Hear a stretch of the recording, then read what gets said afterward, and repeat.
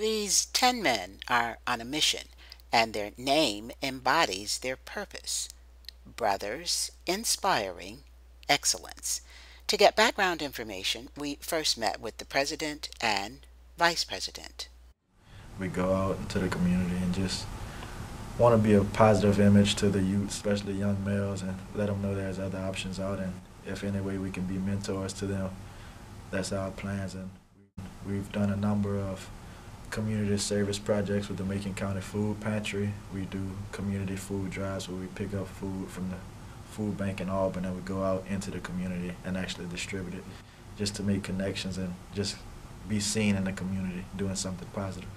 So we're in our second year of existence now, and originally it started from basically us sitting around and having a conversation about adversities and obstacles we had to overcome, and advice that we've got to not be on this path. And so we wanted to be visible and have a positive influence to the youth who may be possibly experiencing something similar to what we experienced coming up, and also just, let them see that it is possible, to be a minority and be in the sciences or be a veterinary or a doctor or whatever it is that you want to do. So that's how it started. A group, all 10 of us, were having a conversation, and we said, while we're here, let's make an impact in the local community. All right. I'm Alex Edwards. I'm from Alexandria, Virginia, and I'm a third-year vet student.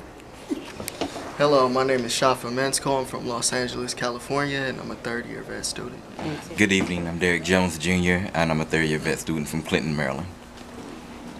Hi, I'm Antonio Jackson from Mansfield, Louisiana, and I'm a third-year veterinary student. Hello, I'm Travis Miller from Opelousas, Louisiana, and I'm a third-year vet student. Hi, my name is Troy Mulder. I'm from Jacksonville, North Carolina, and I'm a third-year vet student. Hi, I'm Andres White from Orlando, Florida, and I'm a third-year veterinary student. Hi, my name is Clinton Williams. I'm a third-year vet student from Philadelphia, Pennsylvania. Hi, my name is Brandon Deaver from Baltimore, Maryland, and I'm a third-year vet student. Hi, my name is Demetrius Washington. I'm a third-year vet student from Killeen, Texas. A couple things that I wanted us to talk about with the semester coming to the end. Having 10 African American men in the same veterinary medicine program at the same time is highly unusual. Minorities in veterinary medicine is pretty much non-existent. Or even in medical school, period. So we just try to provide that different aspect of, different option, different outlook, as opposed to being a basketball player, a football player, something like that. I'm blessed. I'm here, and I feel very grateful to be here and have an opportunity to share what I know with someone else, to be a light to someone else, to help someone else who is struggling in a certain area, because I've been through some of the trials and struggles that others have gone through. And I feel that I have something to offer, something to share with the world.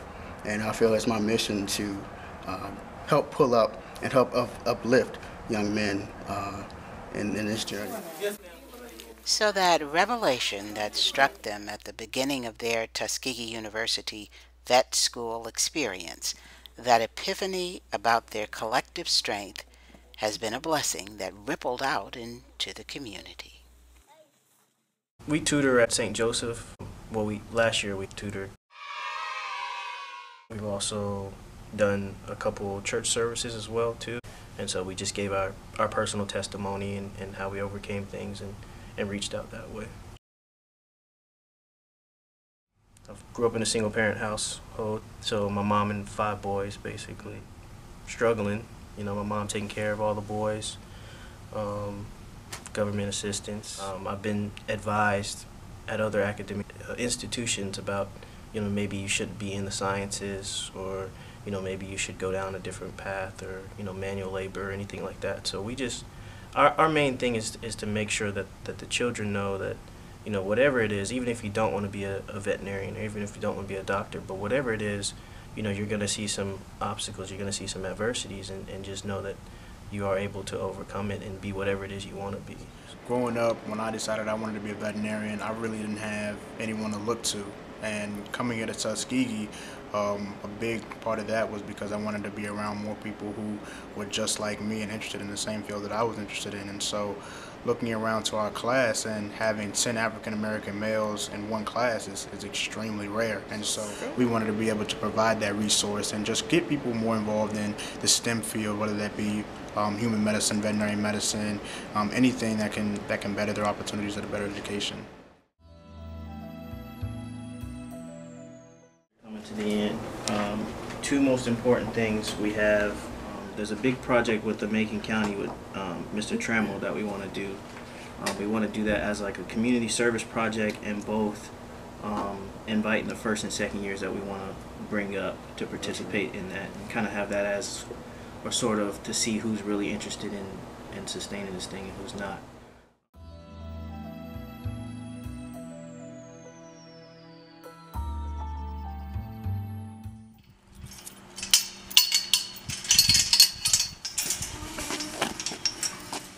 The background, it used to be a daycare center, so we have a playground in the back, but we're going to turn it into a garden.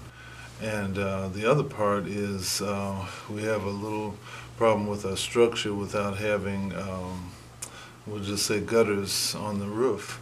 We have streaks going on, so looking to try to get that cleaned up. As much as, you know, we try to do this and keep it 10 people that we had, you know, we have to make sure this thing stays and grows and keeps going even after we leave.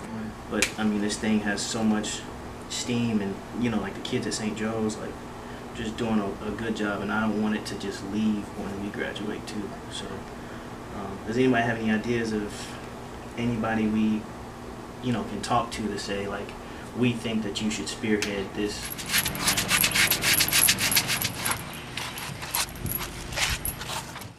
Today we have some first and second year students who are going to participate today in the hopes, and they're going to take over the program next year as we transition out, phase out, going into our fourth year. So kind of in the transition period today, and handed it over to some underclassmen. Well, I'm a first year vet student, so ever since I came on campus, I saw them, and I've kind of always looked up to them. They make good grades, so they're like kind of like role models, so kind of want to make sure I stay on the right path.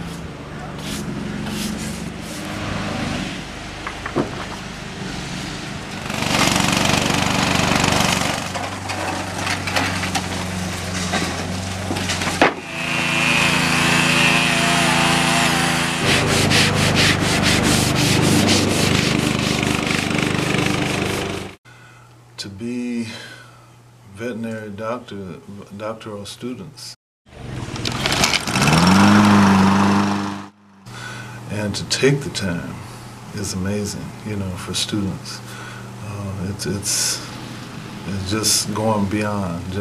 They just literally every time go beyond in service to help others.